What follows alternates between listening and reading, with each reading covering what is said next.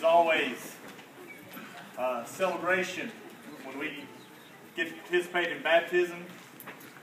We have two young ladies who come, and one actually came about 6 months ago, and Christi came more recent, and we're going to participate in that today. A couple of quick things that I always like to cover. That's what baptism is and what it is not. We know that baptism does not save, but is subsequent to salvation. That Christ was baptized early in his ministry, and it was at that point that God the Father looked down and said, "That's my Son. I'm pleased with him." That's the thing that we remind our candidates as they come to be baptized, is that God sees you as his child and he's pleased with you. Again, as we ended Christ's ministry, he spoke to the church. He said, "Go and make disciples of all nations, baptizing them in the name of the Father, the Son, and the Holy Spirit." And that's where we, the church, are invited to participate and to be part of this great celebration. We have two candidates, and their stories are unique, and I've actually asked for permission to share just a little bit with that. Most of you know Christi. She's kind of new to the church, been here for a few months, and she lost a baby this week.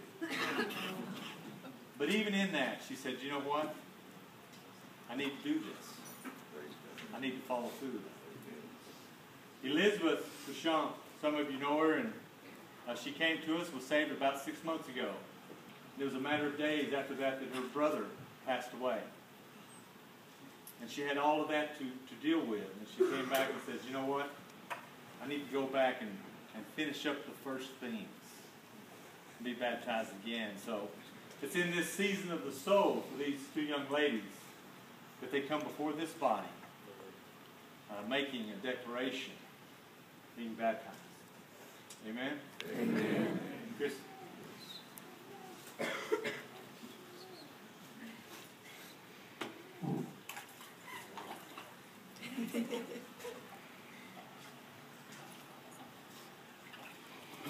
This is Christi Warren.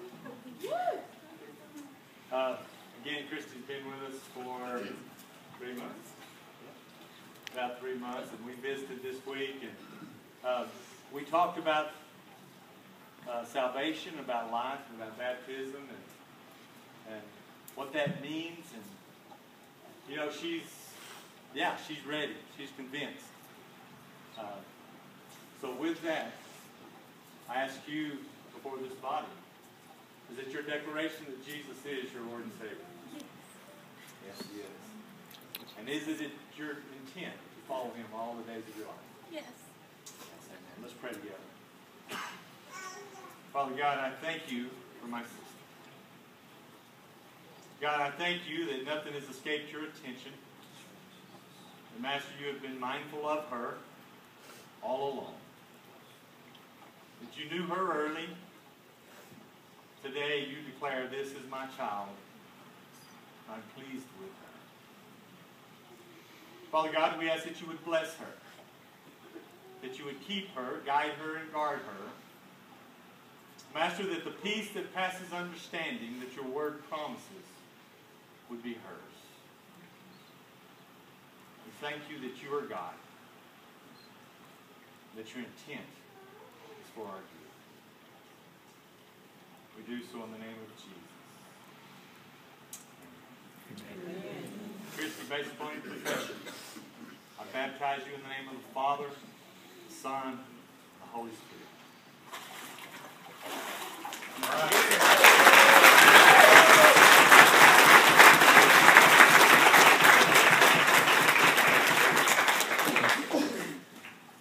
Joshua 1:9 says, "Be strong and courageous. Do not be terrified. Do not be discouraged. For the Lord your God will be with you wherever you go." And we give these shields as a reminder that God will protect you and walk with you.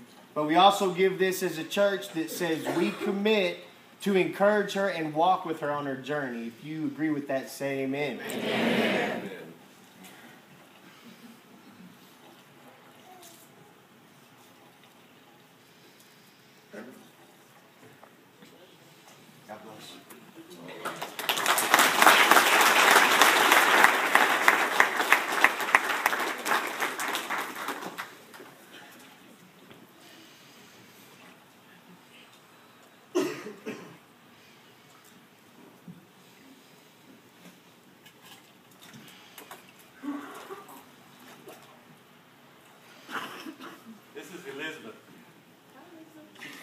She talks with an accent. I don't know how many of you remember, but it wasn't, well, it was about 6 months ago that Travis, one of the unique times, had an altar call, and guess who comes to the front? And I think Sandra came with her and helped her come up and make that decision to be a follower of Christ. And that's a celebration in and of itself. Just when we come to that place that we say, you know what? Yeah, I'm in. I'm going to do this. And so it's been a while coming, but today's a good day. Amen? Amen. So I ask you, Elizabeth, for this body, is it your declaration that Jesus is your Lord and Savior? Yes. Is it your intent to follow Him all the days of your life? Yes. Amen. Let's pray together. Father God, again, I thank you for my sister. God, I thank you for the grace that you have showed her. That you have truly been her God. God, that you have stood beside her in the hard times. That you sought her. That you have declared, this is my daughter, I am pleased with her. Master, we ask today that you would bless her. That you would keep her, you would guide her and guard her all the days of her life. Master, that you would set a light before her. That her feet would stay straight upon the path that you have designed. That everything she sets her hand to would prosper for your kingdom's sake. That you would accomplish it in the name of Jesus, our Lord and Savior.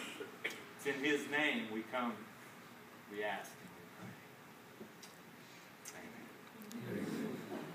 Amen. Elizabeth, based on your profession of faith, I now baptize you in the name of the Father, the Son, and the Holy Spirit.